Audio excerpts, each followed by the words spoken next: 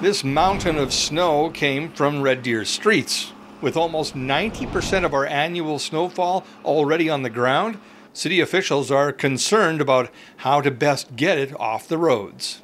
We're strategizing and we're developing plans to ensure we have that accessibility, that mobility through the community. The budget and plan for snow removal is based on average snowfall. But when you get hammered like this, the plan has to change dramatically and quickly.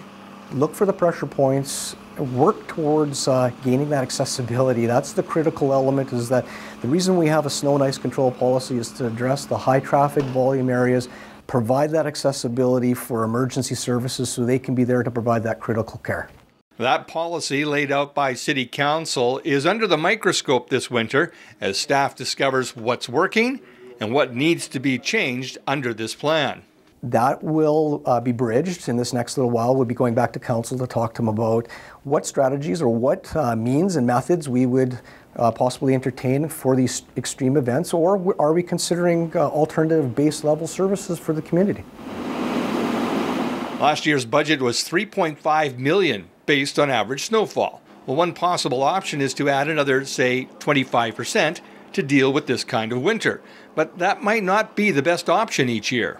If we define what that is and where it is, then we have a basis to work from, develop, add, apply growth factors, apply inflation factors.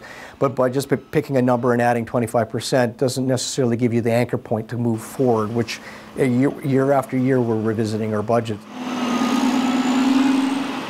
Meantime, crews work on clearing streets and appreciate your patience while they do so, but you can help the process along by removing your vehicles from the streets when asked.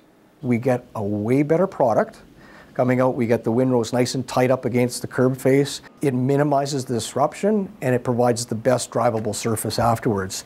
Imagine navigating a grader through a gauntlet of parked cars. It becomes very problematic, but also the product at the end is less than perfect. For Go Central, I'm Jim Claggett.